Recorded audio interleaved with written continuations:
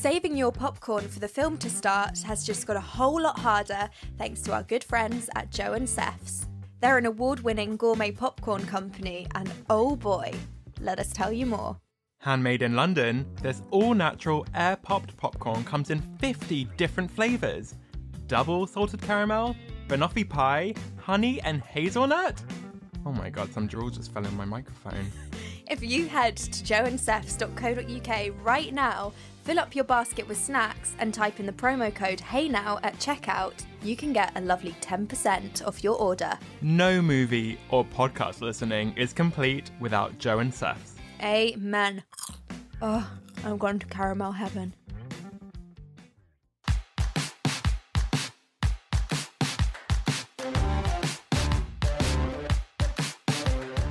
Hey now. Hey now. And welcome to the show where two childhood friends discuss their favourite childhood movies.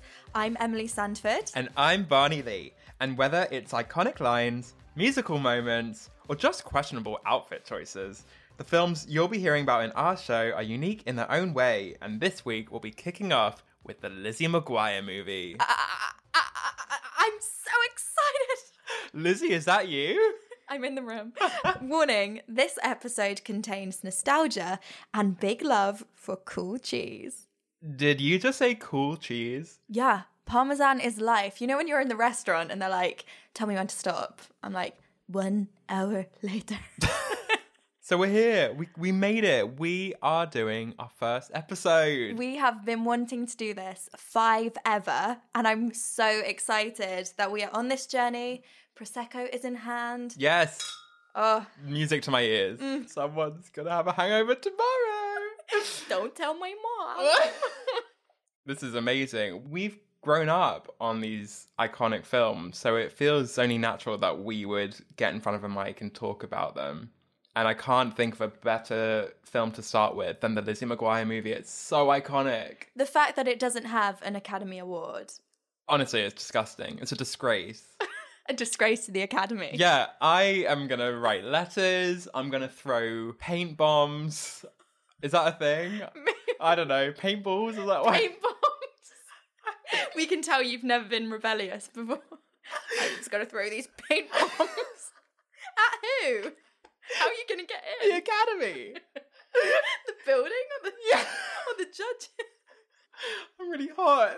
Okay, I promise, guys, we're gonna behave. It's just the excitement of this show. Exactly. We're really excited that you're going to be part of this journey and this club. Thank you for joining our fan club. You know, for every subscriber and 5-star review we get, you will personally receive nothing.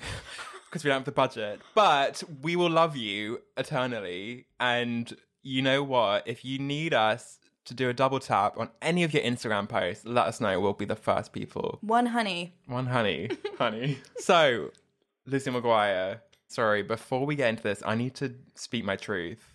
What the hell is going on with this reboot?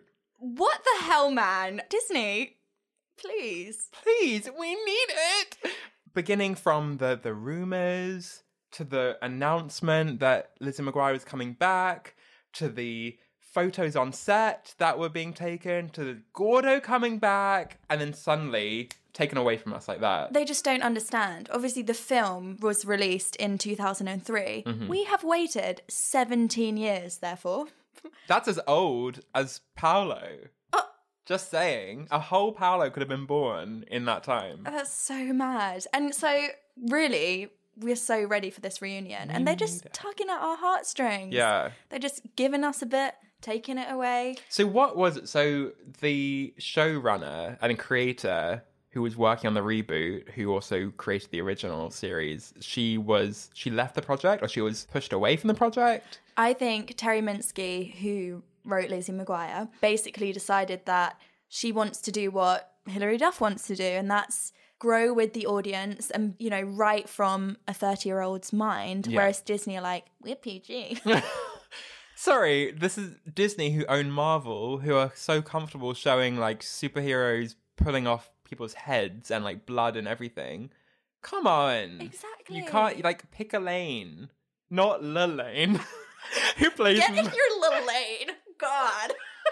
Lelaine, who plays Miranda Sanchez in Lizzie McGuire, we love you, we miss you, please come to the reboot. You're the only one who will save us from this torture. So I was just looking at Hilary Duff's Instagram, and she did a post saying how excited she was to launch Lizzie on Disney Plus, and her passion remains, but obviously she feels it's her huge responsibility to honour the fans' relationship with Lizzie, who grew up seeing themselves in her. So obviously now we're all kind of that age. We do want to grow up with her. True. Like, we are that age. We want to see Lizzie as a 30-year-old. We don't want to see her getting into, like, PG antics. Exactly. We're not asking for anything raunchy. We just want, like... I don't need her in a sex swing.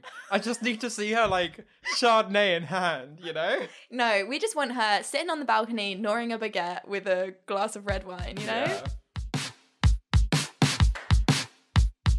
So, where are they now? Hilary Duff. Hills.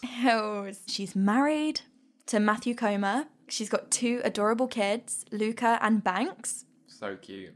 So after Lizzie McGuire Movie, she had a few bangers. Oh my god, tell me about it. Come Clean and that remix that I forgot the name of, that was iconic. And then when she came back in, like, what was it, like 2015? She had that song Sparks. Oh, number 1. You know, I'm ready for Hilary's return to music at any time. I know, we're waiting. We're waiting on a lot of things from Hilary, and it's not her sunglasses range. Sorry, Hills, but, like, we don't care. We really don't. Anyway, change the subject. She's also starred recently in, obviously, that TV series, Younger. Yes. I don't think we get it in the UK. No, I've never watched it before, which is a shame. So Adam Lamberg, he played Gordo. Mm-hmm. Gordo's back, baby. No, he ain't. How sad. This is like his time to shine again 17 years later. And now he's not going to be doing the reunion. Imagine getting the call, like, we want you back for the reboot. Films 1 episode, and it's like, haha, bye. I'd be so upset. So upset too. After Lizzie McGuire, he basically shied away from the limelight. He did do a few indie films, one called Beautiful Loser. He graduated from UC Berkeley, and he keeps himself busy behind the scenes right now as the development officer at the Irish Arts Centre in New York. Clayton Snyder, the love of my life. Dreamboat that played Ethan Kraft. You'll be sad to hear that he's not a professional skateboarder. What? I know, that's what we all thought would happen to him. He is, however, this is very lovely news, he's engaged to Allegra Edwards. Oh, congratulations. Don't be jealous. I know the whole world is jealous, but don't show it on our podcast. Clayton went to Pepperdine University after Lizzie McGuire Movie. Nice. And he played water polo. He really got into that from 2006 to 2009. Wow. This is what the internet is sharing with us. Another little fact, obviously, that relates to the film, he's half Italian. No way! So he has got that Italian blood. Now, this is something you is just going to, like, blow your mind. Ashley Brillow, who plays Kate Sanders. What's your email address? Lizzie@biggiantloser.com.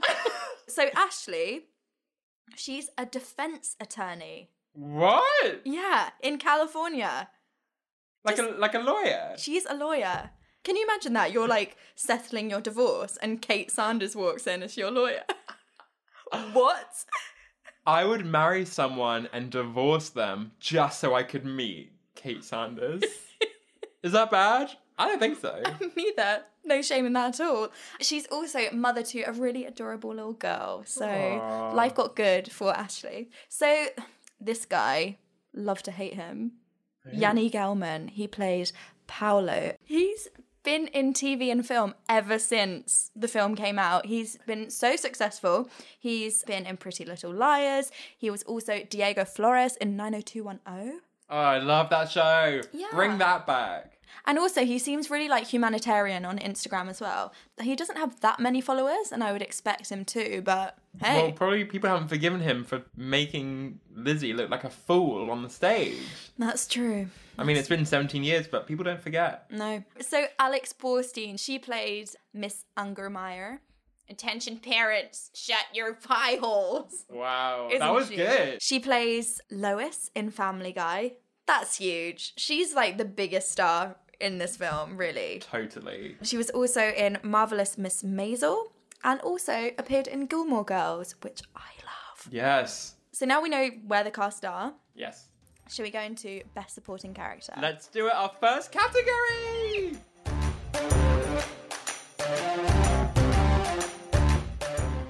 Okay, so Best Supporting Character. There are so many amazing characters in this film. Seriously. But we needed to whittle it down to one. And boy, did we find one. The incomparable Margaret Chan. You're no Margaret Chan. You're no Margaret Chan. That is the best diss ever. Yeah. Honey, who do you think you are? You're no Margaret Chan. Now, for anyone who's a bit confused and who's like, I don't remember Margaret Chan. Well, first of all, how dare you? She was the class president and valedictorian of their high school graduation, and she couldn't attend last minute because Mr. Escobar said she either had Ebola or a cold. Two very different things. You can't just be making up rumours that someone's got Ebola. Jeez. That is scaremongering right there. Mr. Escobar, that is very inappropriate. So Margaret Chan, how did she get that role? She just submitted her Literally, headshot? it's a headshot. I think it might just be a stock image. Maybe that woman didn't even know that she was going to be in this film. How amazing. Imagine you go to the cinema, you're like, oh, Lizzie McGuire movie, yeah, I'll watch that. And then in the very first scene, you see your face on all these posters. I would drop dead. That's the problem if you pay to be a stock image. Like, you get paid, what, like £250, and you don't know if you're going to be a movie star. Like, iconic. Yeah, or on an SDD poster. Oh, you just don't know. But anyway. She lucked out. She did luck out. Yeah. You're no Margaret Chan. I literally want that on a t-shirt. I also want to make it my Twitter bio. Just every time your ego starts talking to you, just remind yourself, you're no Margaret Chan. Emily and I have teamed up with Joe and Seth's Popcorn, the amazing London-based gourmet popcorn brand that sells 50 different flavours in stores and on their website. Miss Ungermeyer would definitely tuck into this tiramisu flavour. And this savoury cheddar, Gordo would be straight on that. Gotta love cool cheese. If you go to joeandseths.co.uk right now, you can get 10% off your order by putting in the promo code HeyNow at checkout. Now that is what dreams are made of.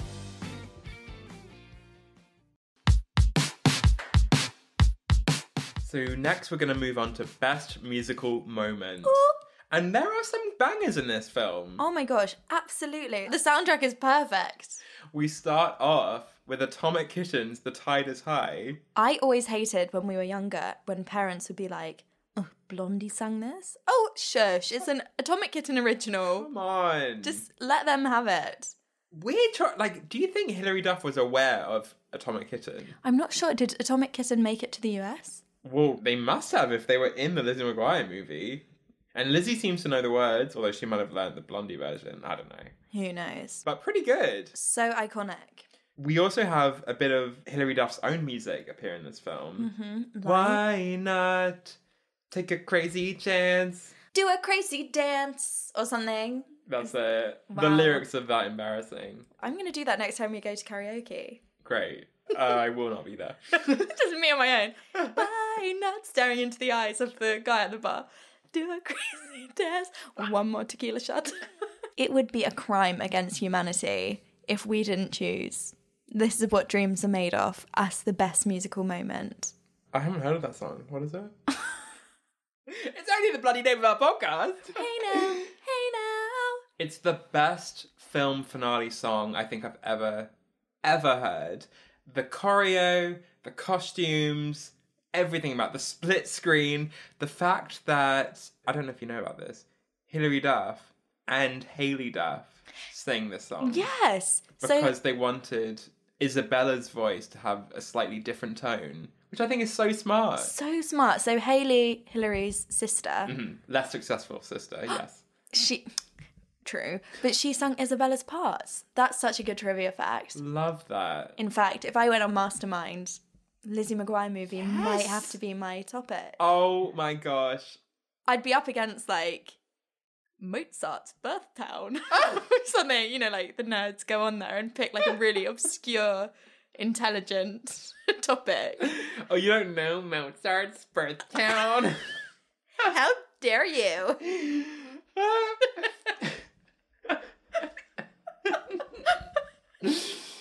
Anyway, shall we go on to best quotes? Oh, I don't think I'm ready, but let's do it. Okay, so this category, best quotes. I mean, the entire script could go into best quotes.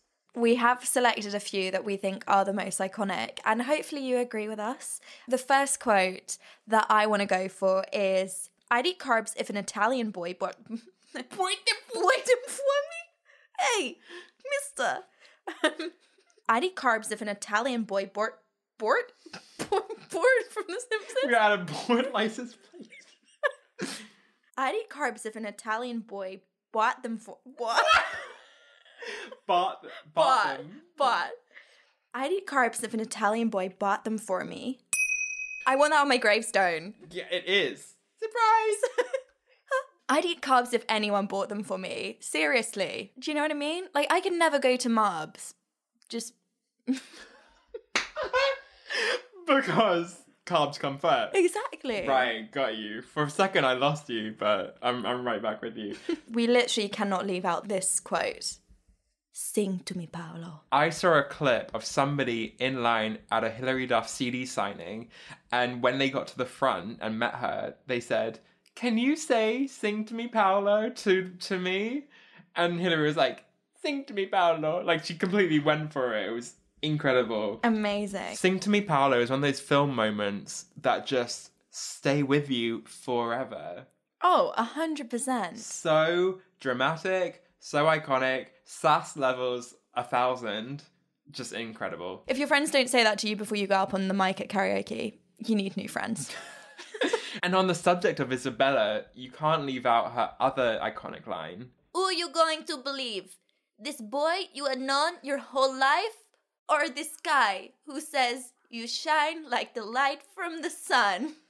It's something like that. Your impression of an Italian person is as bad as Hilary Duff's impression of an Italian person. Grazie. Okay, so there's also that moment where Gordo goes back to the hotel and he knocks on Lizzie's bedroom door, and she's obviously sharing with Kate.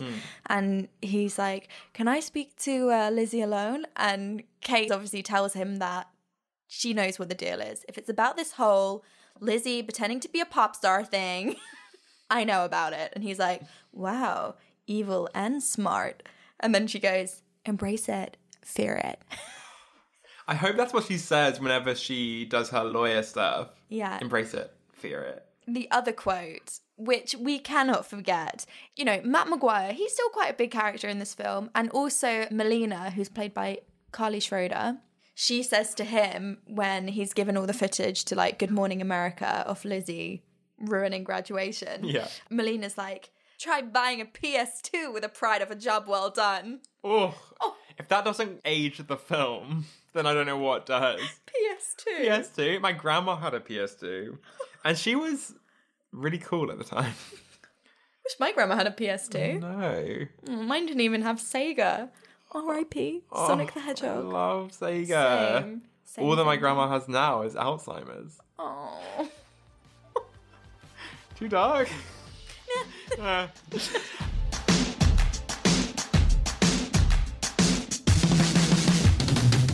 So next up, Emily, we are going to discuss most iconic outfit. And oh boy, there are many to choose from. We could start with the powder blue, puffy sleeved. It's kind of a peasant dress, but it might just be a baggy disaster that you wore to the spring dance.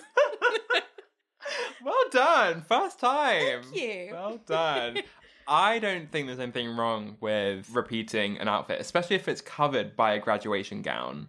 Oh, absolutely. Sorry, Kate, not all of us are defense attorneys who can afford multiple outfits. And Chanel pumps. Yeah. Also, shout out to Paolo and his blue tinted sunglasses. And now they're back in fashion. Isn't that so funny? I love a good montage moment in any film, but if Lizzie McGuire is involved, shout out to the kind of like green Marie Antoinette one with the wig. Yes, and then you pull the toggle and then the dress goes up. The dress rides up, just like that Mulan Barbie you used to have. I used to love that? I wanted to You'd pull the take toggle it. and then her long hair would go into a bob. Yeah, like, you're not fooling anyone.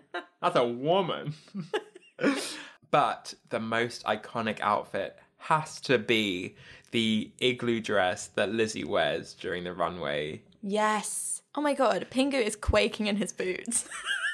Did he wear boots? No. Not that we ever saw on TV. That iconic igloo dress with the hood, the blue lipstick, and the matching eyeshadow. Ah!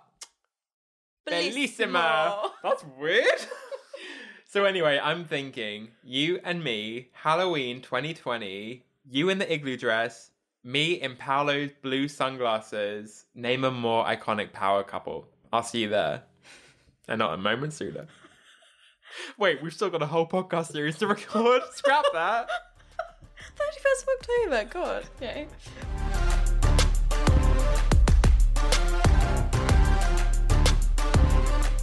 So now we're going to go on to my favourite part of the podcast. Well, I know it's going to be the Can We Discuss section. So this is the part of the podcast where we reflect on the film that we've been talking about. And I don't want to say poke holes, but there will be a few things that we just need to kind of air out and discuss. Questions that need to be answered, you know? Absolutely. So, number one, what on earth is Lizzie's dad's job that he just apparently has endless amounts of income that he can just drop on 3 flights to Rome in an instant? Rich dad. Joe chose well. In the TV series, he always paints gnomes. Like, is that a big booming business?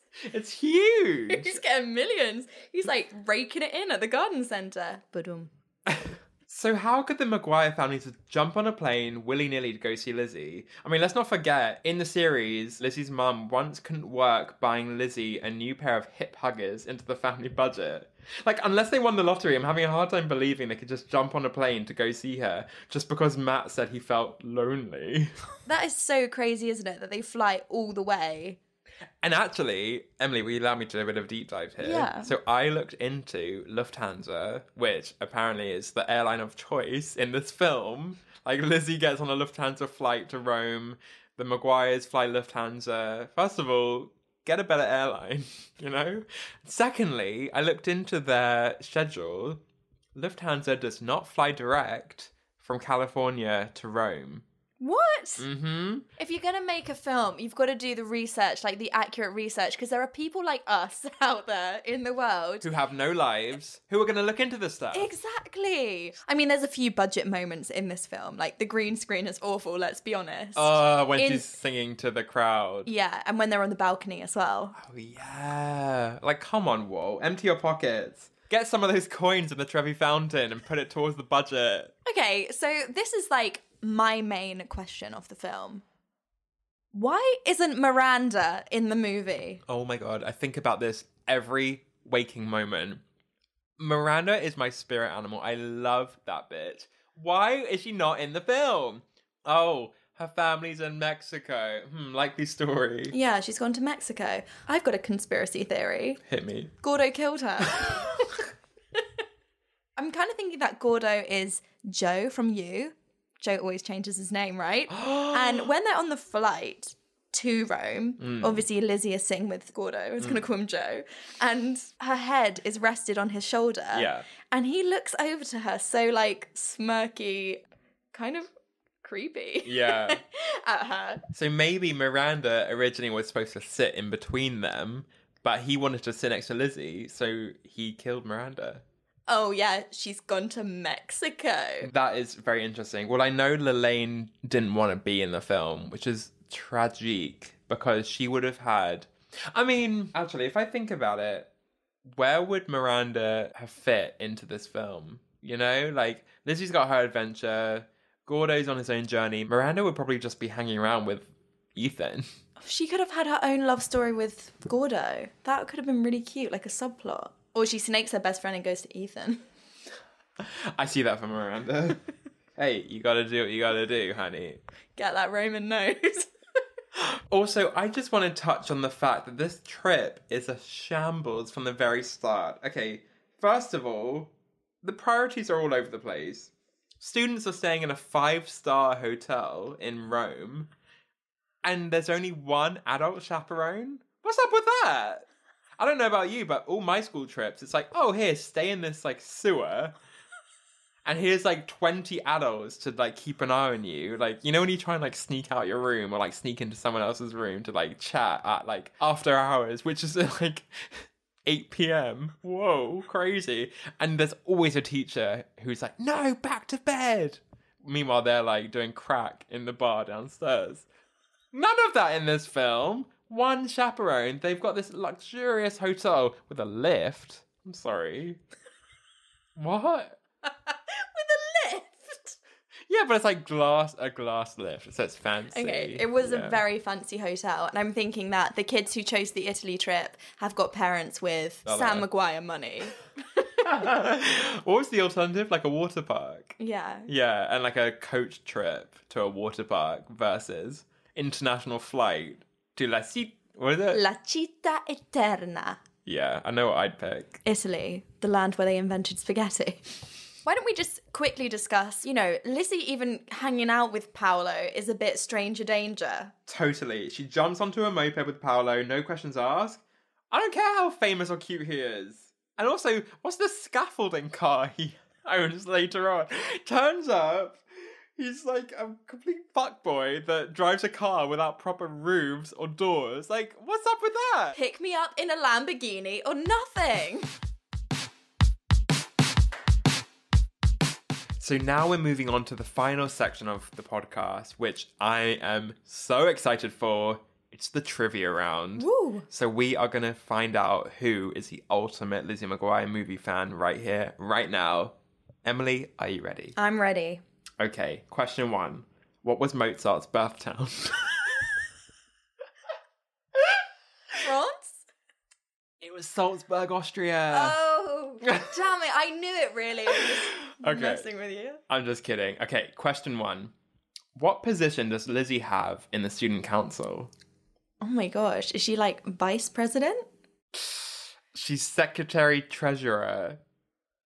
Oh. Oh. Wah, wah. Sorry. Okay, 1-0 to you. That's fine. When Lizzie pretends to be sick, what does the doctor recommend? He recommends peaches. 2 peaches a day. So close. No. He recommends apricots. Oh, no! Sorry. Oh, Because they're in season. Ugh. What are these for, her digestion? No, they're in season. Such a good line. Okay. What is Paolo's... Sorry, in my notes it says, what is Paulie's? Damn, autocorrect. What is Paolo's surname? Valissari. Correct! Woohoo! You got it. How many books were on the reading list that Miss Ungermeyer gave the students? Is it 11? Yes! Yes! It's 11, because remember that part in the film where she goes, Mr. Kraft, have you even started on your summer reading list? Sorry, Americans. He's like, I finished it. You've read 11 books? I read the list. It's so good. I haven't read 11 books in 11 years. Like, that is crazy. For one summer? You can't read 11 books in 2 days. No. You are going to be kidding, Miss Ungermeyer. Right, next question for you. What does Lizzie wish for as she tosses her coin into the fountain? Smooth sailing through high school. Yeah, you got it. Congratulations. So what colour mascara does animated Lizzie put on in the beginning of the film? Oh, that's a good question. I actually think I know it. Go on. Is it blue? It is! Yes! Because she writes somebody's name in the mascara, right? I think so. Yeah, like on the mirror, doesn't she? Because it's like as the credits roll, and all the names are popping up, I feel like she takes the mascara and writes somebody's name in it. So it's blue. It is blue. Who owns blue? Why would you own blue mascara? Why would you, unless you're Smurfette? Although, the igloo outfit...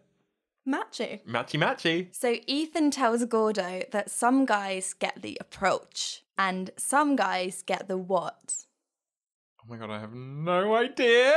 Some guys get the approach Some guys get the swerve. No, very, very close. He says that they get the sting. Oh, that was a guess. But there is one point where Gordo tells Lizzie that he has a lot of common sense to make up for the fact that he has a lack of slow curve, which is also what Ethan taught him. So some guys get the approach and some guys get the sting. Nice. Okay, well, good to know. Thank you for that learning opportunity. You're very welcome. Okay, Emily. Finish the lyric. Have you ever wondered what life is about? You can search the world and never figure it out. Have you ever wondered what life is about? Search the world and never figure it out. You don't have to sail the ocean. Oh, oh, oh. It's actually no. Oh, no. I'll give you a half point for that. All right.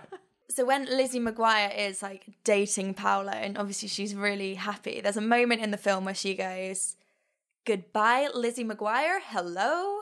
What does she say? Fabulous. Yes. Goodbye, Lizzie McGuire. Hello, fabulous. Something I quote on the reg. Love it. My last question for you. Okay. Which award ceremony did Paolo and Isabella perform at? The International Music Video Awards. Correct! Woo! Got it. I think we were pretty evenly matched in that. So that's podcast episode 1, finito. I'm just sticking with the Italian theme. Oh, I love it. We did it. This podcast is definitely what dreams are made of. You had to say that. Of course. Guys, thank you so much for sticking with us. Oh, I hope you stuck with us. But, you know, whatever. A download is a download. A like's a like, you know. No, thank you so much for sticking with us through this. I really hope you enjoyed us chatting about the Lizzie McGuire movie, and stay tuned because throughout the series we're going to be talking about so many more iconic childhood movies. So like, subscribe, rate and review. And share with your friends as well if you think that someone else will love our walk down memory lane. Tell them about our podcast because, come on, the more the merrier. So I've been Barney. And I've been Emily. And we will see you next week. Ciao. Ciao.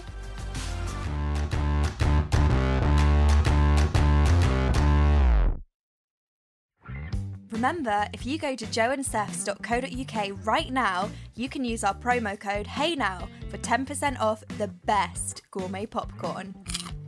Also, Hey, save some for me.